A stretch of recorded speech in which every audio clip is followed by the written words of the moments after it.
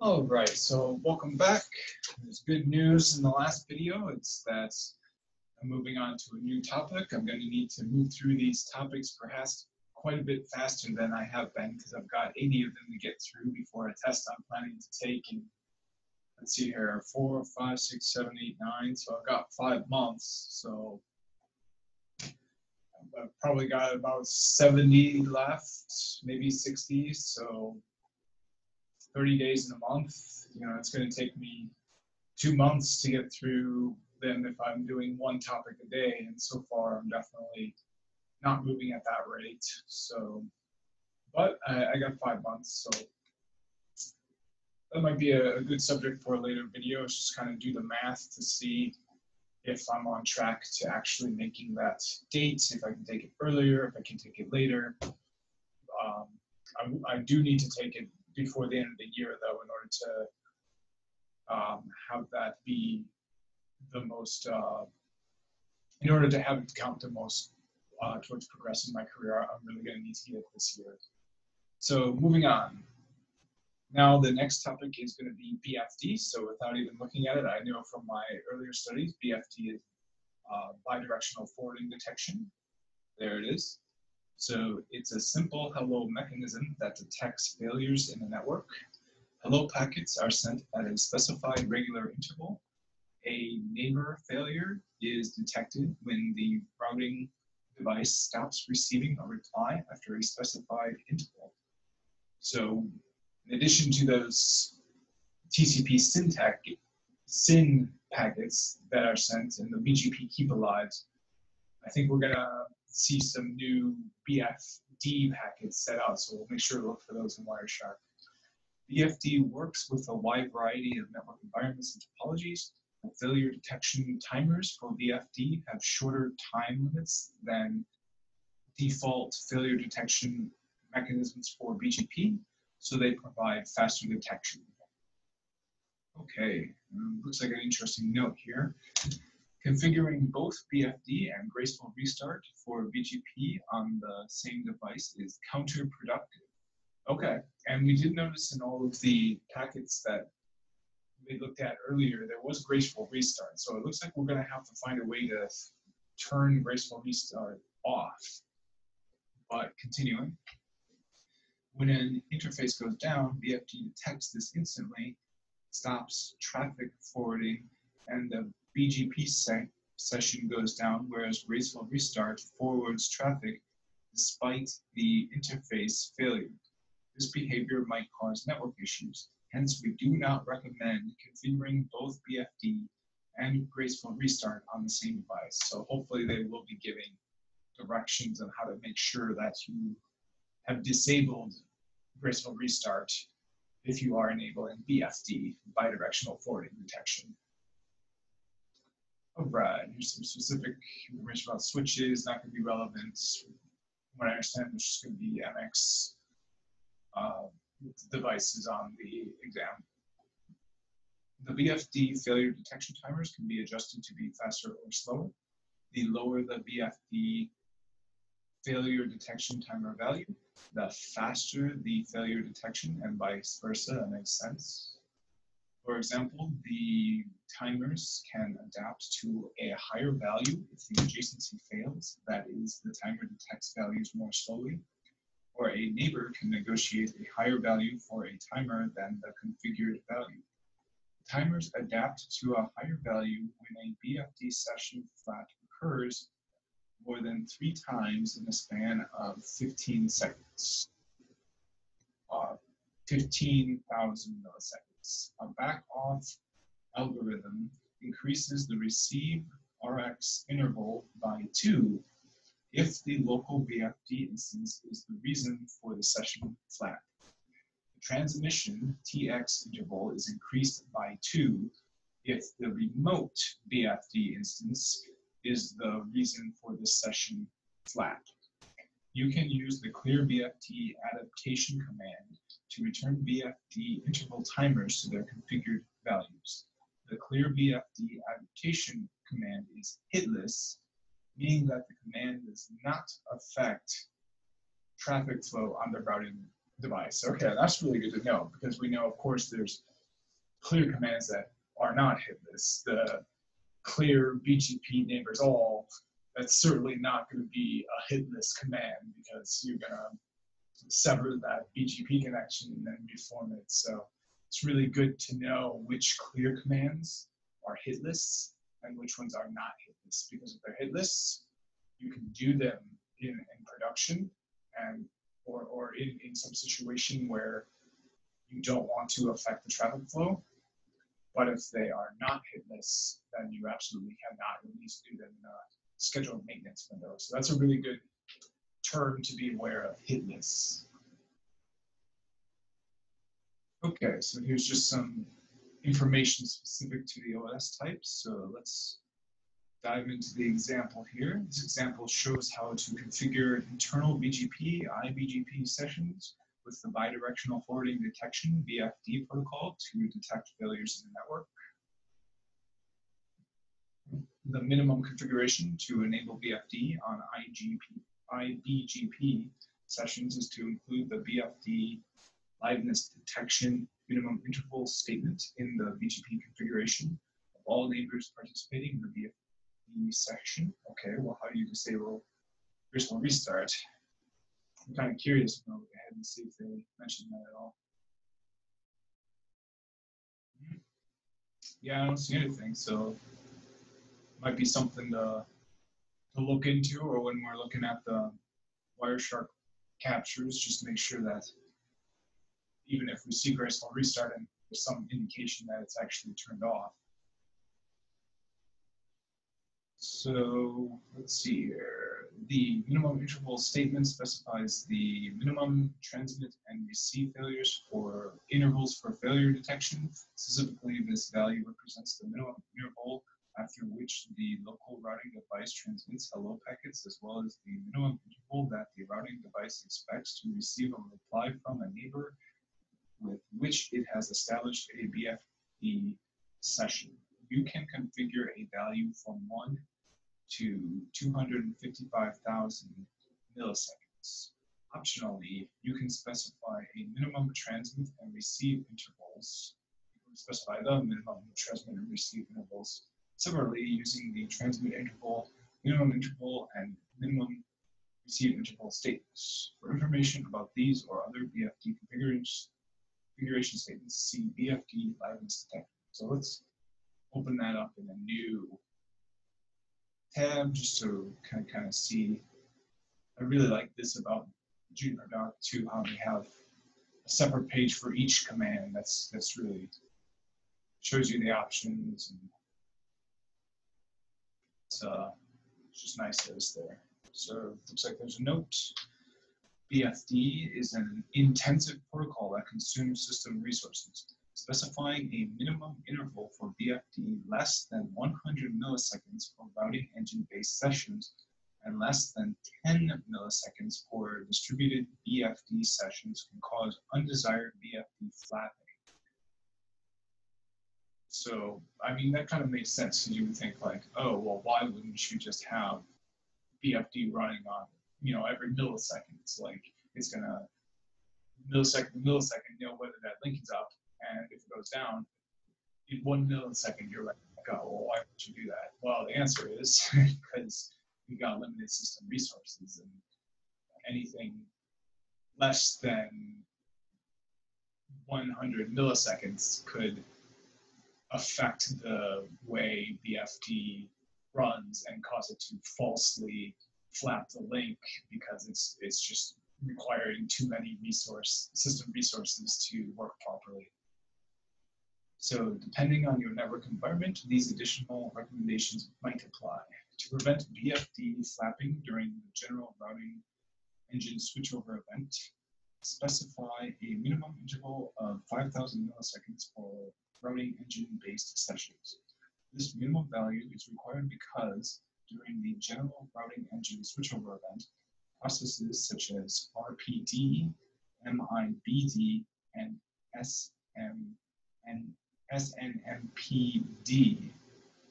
Okay, so this looks like RP, so And these are all daemons. So MIB, that looks familiar. That's like SMP.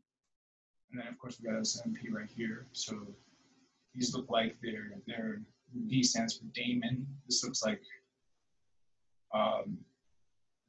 RP. I'm kind of curious what that is. So Juniper. Oops. Juniper RP.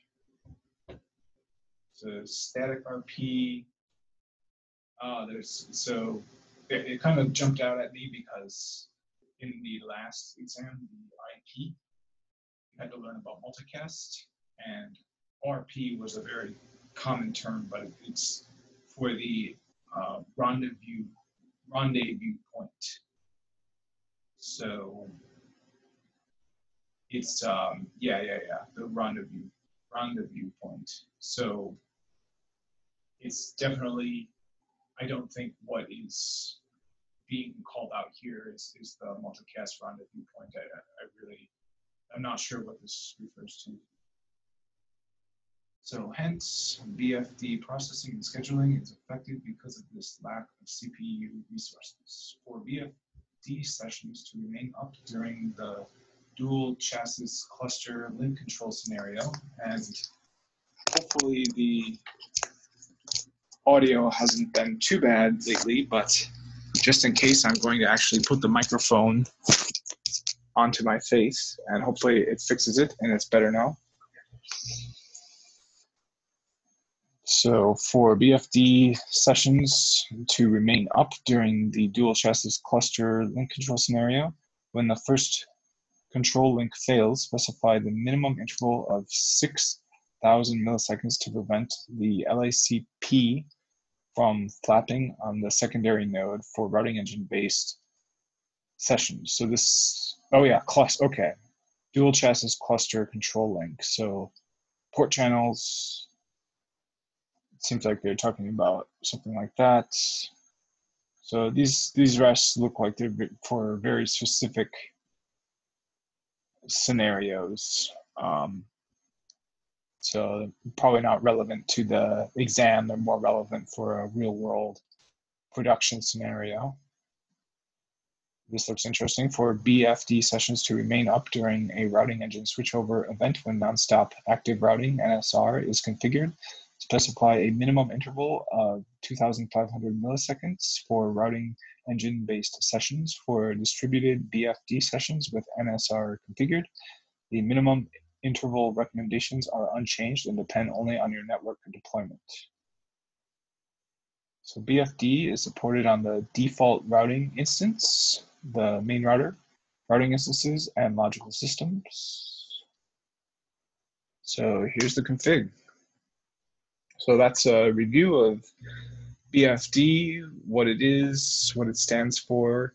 It's just a way that you can recover, you can tell a link is down faster than you could just using what is given to you in BGP. So unfortunately, BGP does not have the capabilities to detect if a link is down quickly enough for it to be really useful. And in fact, they had to develop a whole new protocol, BFD, bidirectional forwarding detection, to detect that earlier and take actions based on that instead of based on what you can get from BGP alone. All right, so let's type in all the config. Config private, oops. And let's start on device A. And you can see I've set up in between videos, I've set up the topology, but I haven't configured anything. So let's do that now.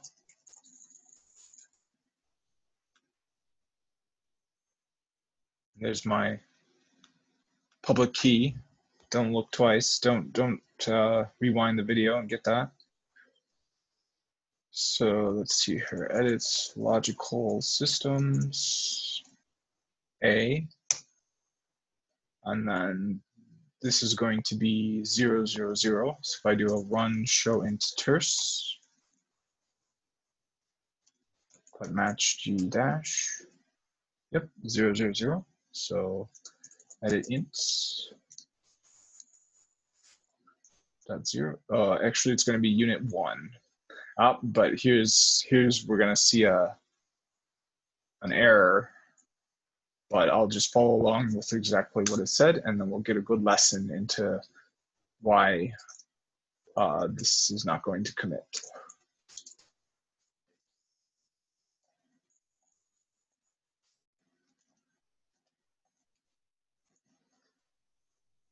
And if it does commit, that's even better news. That is my preferred thing. Oh, looks like I don't have peer unit as a command.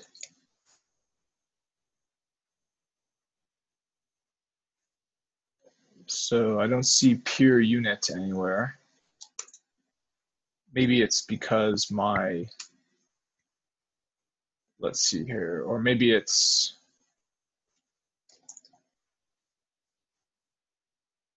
I'm not sure what a LT interface is. Let's look up that. Juniper LT interface. So this is a logical tunnel interface. So wonder if there's a way to, I wonder if this is going to work.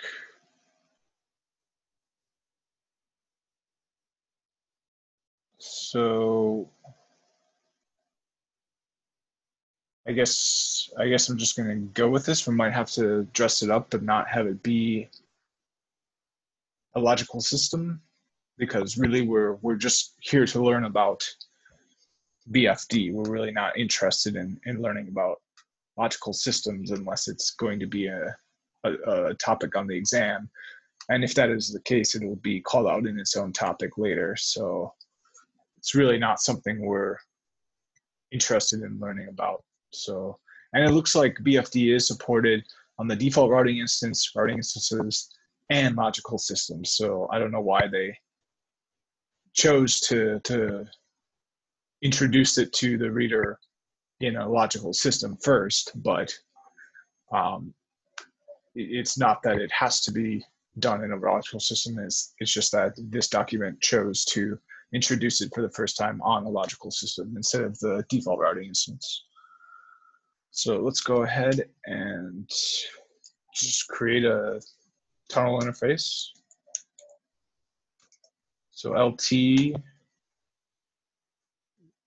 120, is that possible? It is. Okay, so let's do this. Edit unit 1. Set description to B.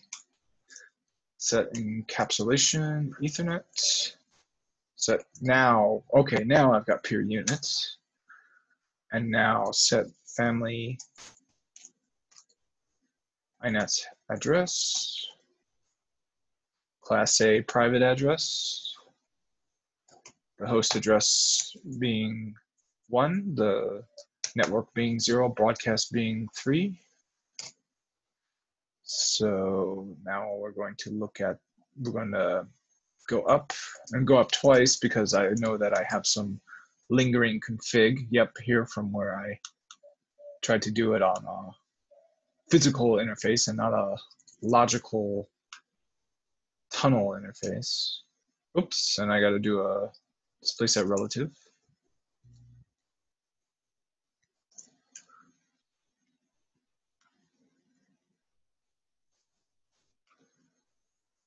Okay.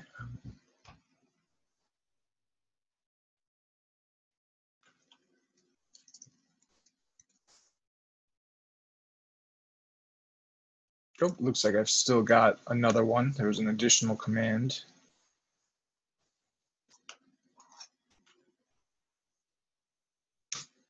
All right, so now there's another interface command that needs to go on there. So edit logical systems A, interfaces, set LO0 unit 1, family INET address, class C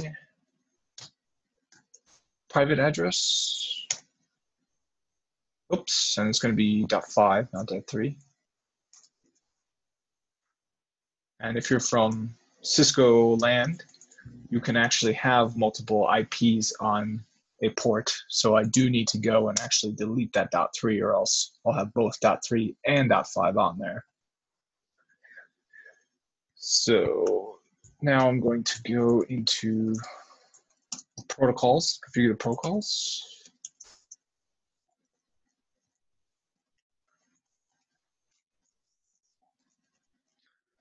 We're building an internal, and here's trace options. These are something that are interesting. It's kind of the Cisco version of, or sorry, the Juniper version of Cisco's debug, but instead of just putting it out to the command line shell, it saves it into a file, and then you go and you look at it later, or you can do a monitor start on that file and see it in real time that way.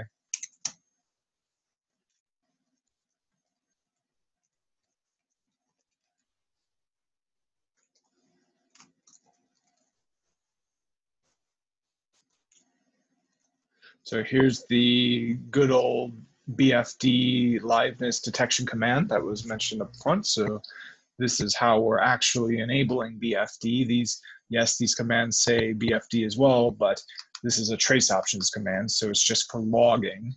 This is to actually enable the feature. So let's go and do that now.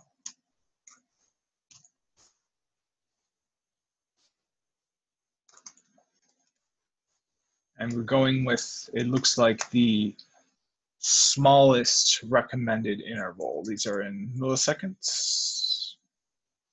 So you can go smaller than that, but if we remember up from our note here, the smallest, okay, so we're a magnitude of 10 higher than the smallest recommended interval, which is 100, and we went with 1,000. So we can bump it all the way down to 100. We got plenty of room to work with if this is not satisfactory. But hopefully that is fast enough. So now I've got to configure neighbor.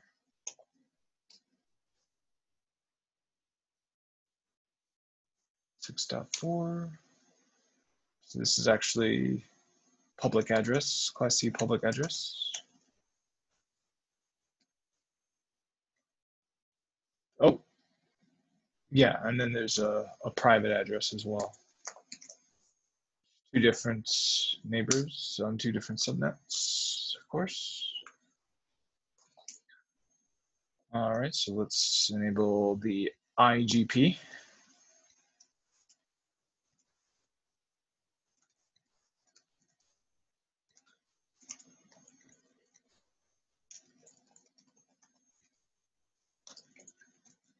Oops, passive. So we want it to include the subnets that it contains, the interface that's configured on the interface. We want those to be advertised out into BGP, but we don't want BGP, OSPF, but we don't want OSPF, hello, LSAs, any kinds of traffic to leave this interface. I mean, it's a loopback interface, it doesn't go anywhere, but even if it were a physical interface, if it were, for example, just facing a host or somewhere where it wasn't important for us to send BGP traffic to, but it was important for us to actually include that subnet as something our other routers need to go know about. That's what this keyword passive means. So it's going to be do not run OSPF, but advertise it. That's perfect description. Really, really useful to, it's kind of the best way, most shortest way you can really say what that feature means. So you don't run OSPF on it, you're not sending out any LSAs, any hellos, but you're advertising the route on that interface. All right, so next one, this is not going to be a passive. Oops, logical tunnel.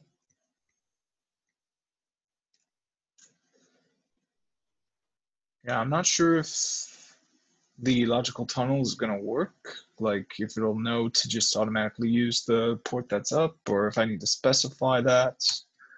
So of course I can always do another Google search for more information about that.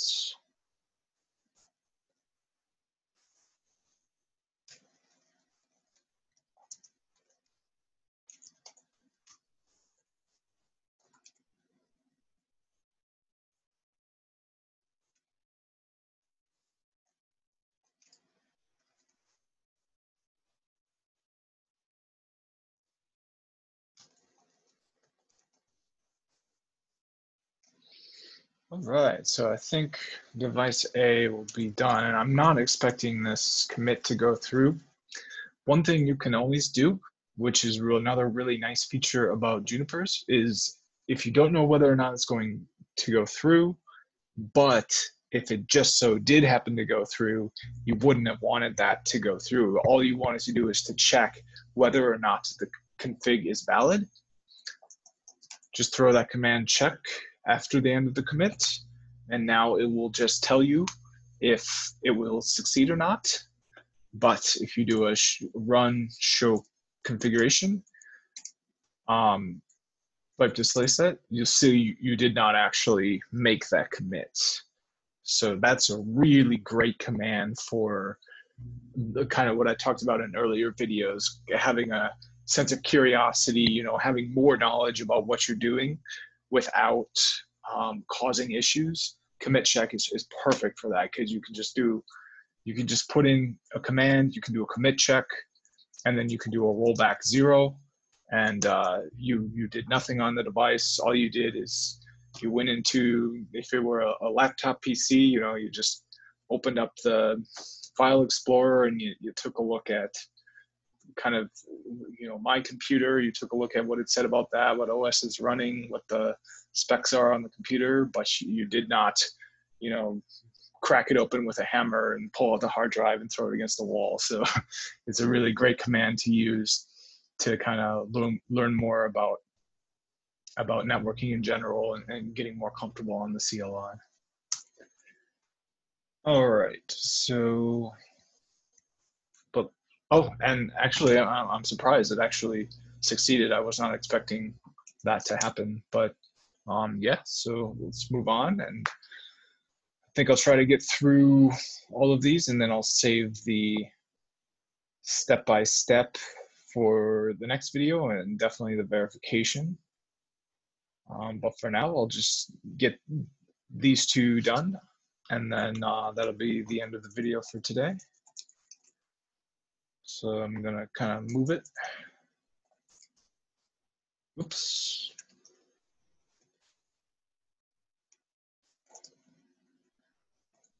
Yeah, so I'm really not sure what is gonna happen with these logical tunnel interfaces. I mean, hopefully they'll just work, but that'll be interesting to see.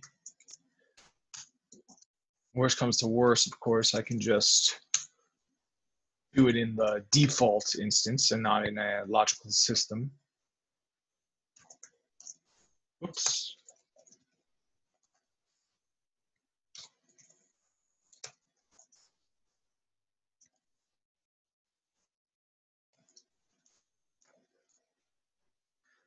And you might be asking, if you haven't seen some of my earlier videos, why go through all this trouble to type it out? I mean, it's right there. It says even in here, it says to quickly configure this example, copy the following commands, paste them into a text file. Like, you're going to be doing that on the job. You're like, why are you going through all this trouble? Well, for me, I just, you know, I'm going to be taking a test. I'm going to be sitting down in a room where, you know, I'm stressed out and I don't know what's going on. I really want to get comfortable typing in these commands, having you know, the feel of them in my fingers, and really kind of understand what I'm doing at a more like tactile level like that. And I think I would recommend other people do that as well. You'll notice I don't even really use the tab button all that much unless it's something I'm absolutely 100% comfortable with and really sick of typing out because I know so well. But anything that's not 100% reflex, I will not tab it out, and I will not just copy and paste it. But yep, on the job, of course, I'm gonna take full advantage of all the tools I have available. I'm even gonna write up Python scripts to make my life a lot easier. But just in the lab preparing for a test where I don't have any of those tools, of course, I'm going to make sure I'm as comfortable as I can be with the tools that I have. So family inet address 22.163.6.4. I mean, I'm going to be getting secure CRT, so I actually will have some Python scripting capability, but I really personally wouldn't feel comfortable doing that because I wouldn't know like where the files save, and I wouldn't know like if I even have like the correct permissions. So just kind of typing them in the first time, being, you know, really certain of what I need to do on the command line and kind of not taking shortcuts. I think that's really kind of the way to do it. Of course, my attitude might change if I come up closer to the exam and, oh no, I've only covered half the topics on the material. At that point, I might want to just go ahead and copy paste things in. At least give myself like a abbreviated lesson plan or something like that.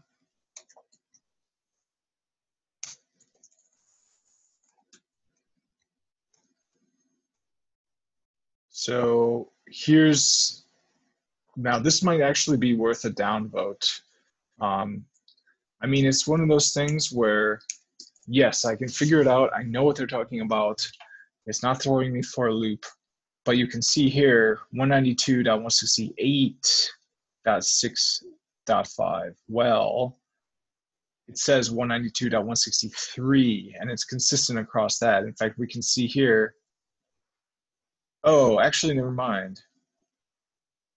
Okay, so yeah, it just is a different subnet, it looks like. So, yep, definitely not worth a downvote. So, yeah, and believe it or not, I actually do try to be pretty conservative in the number of downvotes I submit.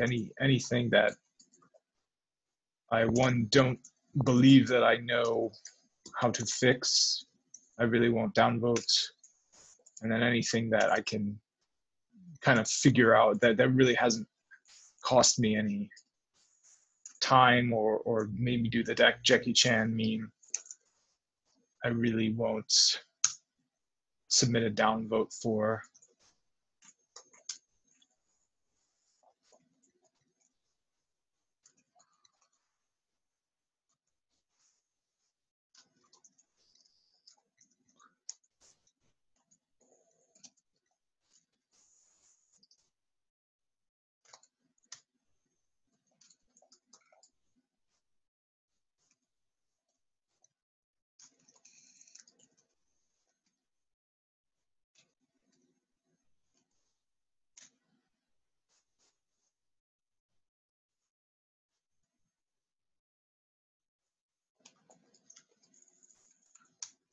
All right, so hopefully this commits, and we just got one more left. Perfect. Another kind of quick aside that you can do for commits, configure privates, is you can actually add a comment. So you can do commit comment and make it really nice and easy for your coworkers. So you can say, the reason I did this commit was because I was working on this example. So I can put the name of what I was working on actually in the commit, so that when somebody goes and does a show system configuration list or run show system, what is it? Let me see here. So show system commit list. When somebody says that, or just show system commit, now they'll get a custom message added after here that'll really make it a lot easier for your coworkers. So that's something I recommend if something you're doing isn't clear, or let's say that you're working an actual order at work and it has like a ticket number or something like that. You can put the ticket number in there, make it really nice and easy for other people to work with you. All right, so last router.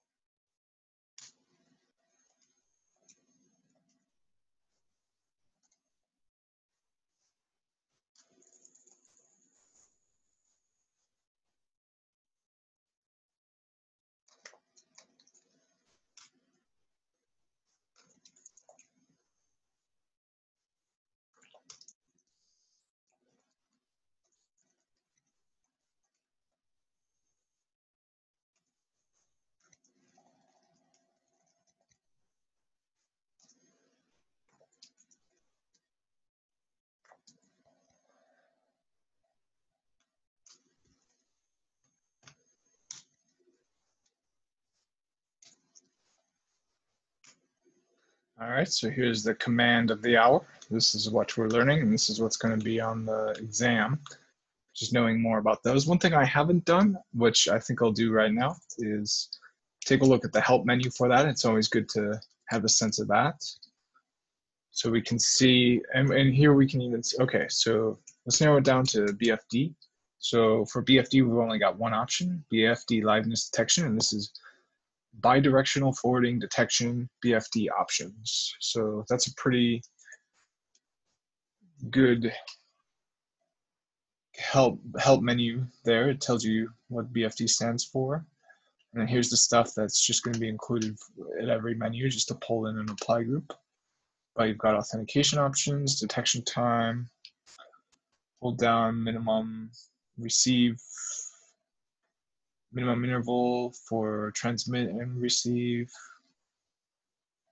So lots of good options there. It's always a good idea to get used to what the question mark's going to tell you. So we're going to go with minimum interval, which is the minimum transmit and receive interval in milliseconds. Yeah, the better you are with the question mark, the more you can kind of pick up on a new device, maybe one you've never even worked on before. If it's got some sort of help menu or question mark, you can really just dive into a brand new system that you've never even seen before. And as long as you know the concepts behind everything, you know what ARP is, you know the difference between an IGP and EGP, you know about like how to set up SSH, all that. You can figure it out just by using the help documentation.